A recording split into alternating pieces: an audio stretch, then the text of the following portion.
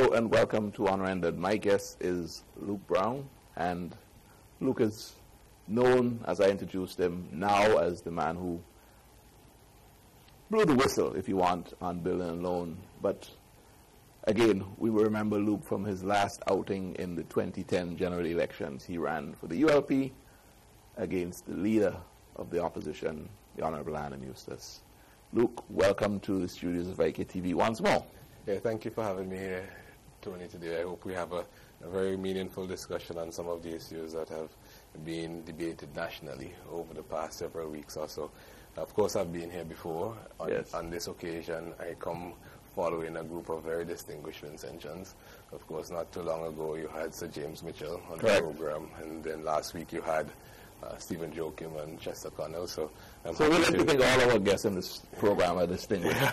Now, Luke, I introduced you as the man who blew the whistle on building and loan. I mean, that sounds dramatic. Is that in fact what you did? No, I don't necessarily think of it in terms of blowing a whistle or anything like that. I think I discharged an important responsibility given what the developments at the Building and Loan Association were. Now, I mean, I want us to look at this in the context of the fact that people knew about problems at Building and Loan for some time now. I made reference in my initial article that the IMF expressed its own concerns in an Article 4 consultation report. We knew that the financial analysts and accountants and so were discussing building and loan for some time. And I mean, the question that you have to ask at the outset is if it is in our best national interest for one segment of Vincentians to be able to discuss this thoroughly and to make investment decisions on the basis of those discussions, and for us to exclude a different category of Vincentian from the discussion, individuals who may not be quite as financially literate as some of these men who would have had access to the reports and who could interpret financial statements properly. And I think that in the discussion that emerged after that initial building and loan article, that point was made by several individuals, the need for us to bring this information to the public so that we could develop a greater awareness on financial issues generally. I'm going to, before I continue this issue of building and loan, because it has been said, right, that one of your motives for writing what you wrote was personal. Personal because your father may have been involved in business and or was involved in the directorship of Building and Loan at one point. Am I correct or incorrect? My father was a director of Building and Loan almost 10 years ago. I mean, right. That really has nothing to do with my decision to write. I mean, and I think anybody who objectively looks at the facts as they were presented in the public domain and as they have emerged since that initial article would be able to make their own conclusions on what some of the motives were. We can't get around the fact that there were some things that I think, some problems with the association that had to be addressed. I sought to make a small contribution towards addressing some of those problems. And I don't want us to look at building and loan in a very narrow sense, because what we're really dealing with here is a problem of financial institutions. And we could look at what unfolded in the United States a couple of years ago, for example, and draw lessons therefrom. They had the Lehman Brothers issue, Lehman Brothers collapse, and that was after the regulators in the States knew that there were problems with this financial institution, but they didn't have the political will or other will to step in and to solve that problem. Instead, they allowed the institution to collapse, and that set off a chain of events that really led us to a global financial crisis from which we're still trying to recover. When we had the Clico-Bico situation that was closer to home as well, there was a similar suggestion by the individuals involved in regulation that there was no authority to intervene to prevent a financial catastrophe. In the case of building and loan, however, we have a regulatory system that had been developed that allowed an entity, in our case, the Financial Services Authority, to see that a problem had developed and to intervene to sort of help address some of the institutional deficiencies, and then, of course, return it to shareholders' control. So we're looking at a problem that does not affect St. Vincent and the Grenadines in isolation. It is an international problem. There's some lessons that we could learn from the way in which things have proceeded before.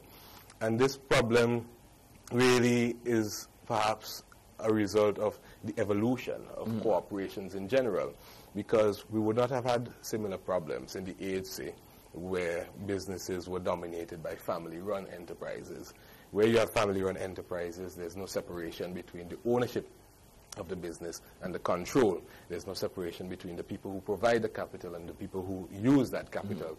In our age, we have a diverse range of shareholders, thousands of shareholders owning a corporation, providing capital for that corporation without really very clear-cut mechanisms by which they could exert control on the management thereof. Let's focus on the article that you wrote, and you in the article, which I read, you were identifying areas of concern. Okay. And for the purpose of this program, let's rehash some of those, because clearly those are the areas, among others, that are being addressed by the FSA. Now, one of them you had identified was the spread of loans to interest paid on shares. I'm not talking about permanent shares there. I'm talking about the I don't know what you call them, but and you said there was not you alluded to that, there was not a wide enough spread. Yeah. Well, I alluded to some problems with the business model that was adopted generally, and I think that there have been some changes to the business model so that you have that would have brought it into a more sustainable situation. And those changes would take into consideration the interest paid on shares as opposed to the interest rate received on mortgages. Now, quite apart from that discussion is the fact that there were a number of delinquent mortgages which had to be addressed, and one of the principal things I would say that was highlighted in the initial article that I wrote was the fact that the IMF expressed its concern about the very high level of delinquency that the association has experienced. There are just a few real issues that I raised in that article, and one of them had to do with the fact that there was no annual general meeting in 2012 and there was no public explanation for the reasons why there was no annual general meeting. So did you feel then that the board, management and the board, knew the mess that they were in and basically trying to find something good to go to the shareholders with, and in lieu of finding something to go to the shareholders with, you just don't go at all? Well, is that what was happening? Well, they said that they had some technology problems and they had problems with their IT system, and that prevented them from preparing the financial reports and getting those reports audited and so on. Whether or not you should have problems with the IT system for such a long time is a matter for individuals to decide. But quite apart from that, and I could refer to what was said by the Financial Services Authority, there was a mechanism created for loan recovery through a company called RR Recovery Limited that the FSA said was dubious and non-transparent at best. But I could understand the reasons why there might have been an approach that was that kind of approach, because when you transfer some of your non-performing loans to to this entity, you're able to enhance your own balance sheets, and that could redound to your advantage whenever you were able to go to the shareholders eventually. So, I mean, these things were at play. I think that we need to learn the lessons as a result of this exercise. At the end of this program, we would like the people who are involved in building a loan with by means of being shareholders, having monies invested there, walk away with something to hold on to. But notwithstanding that, let us go through what the FSA must be going through now. From where you sit, I mean, what are the main things that the FSA would be dealing with in order to recover the situation? Well, I think, first of all, the FSA might be focused, and I obviously can't speak on behalf of the FSA. Yes, but we're speculating. What do you think they should be dealing with? I think they should address the problem of the IT system. I think in our age, and when you're managing assets on such a large scale, you have to have a properly functioning IT system. So if, in fact, things were wrong with that IT system, sort them out. I think so the IT system screwed up problems like what? Improper records? Improper record keeping and so on, which, I mean, so we have to get the basis of our record keeping in order. So in other words, I could have had a loan for $300,000 and it may be showing that I in fact had a loan, well, nobody knew what was paid and what was due. Is it as bad as that? I'm not sure that it's as bad as that, but what I know is that the situation as it stood prevents the regulators, according to their reports, from being able to adequately address the balance sheet position as it stands now.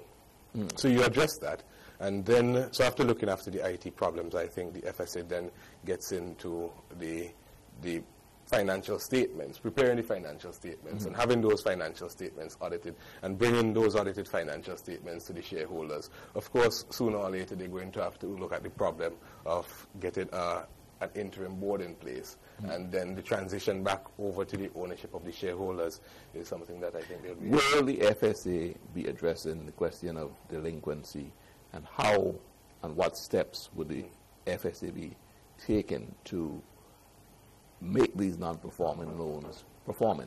Well, I think they have already in some public way addressed some of the concerns related to delinquency. I think they're entering negotiations with individuals who might have problems where that is concerned. And, you know, there's a lot to do with efficiency. The way in which you manage a situation, individuals might run into some financial difficulties and so on, but the institution has a responsibility at times to reach out to that individual. You see, I mean, I saw this rather humorous ad by a local businessman, I think OT recently, which appealed to his customers who may have run into financial problems to come in and to talk to him and see what could be done. You know, I don't know if there was this sort of outreach done in the interest of the institution and its long-run financial health. When we come back to the second segment, let's look at the issue of regulations, period, because as you rightly said, so James was on this program not too long ago, and he felt that not only should the FSA be involved, but he felt the central bank should play more of a role in governing and regulating these non-financial institutions. Okay, no problem. Okay, so let's take a look at regulations when we come back. All right. This is Unrendered, and my guest is Luke Browne. More with him when we come back.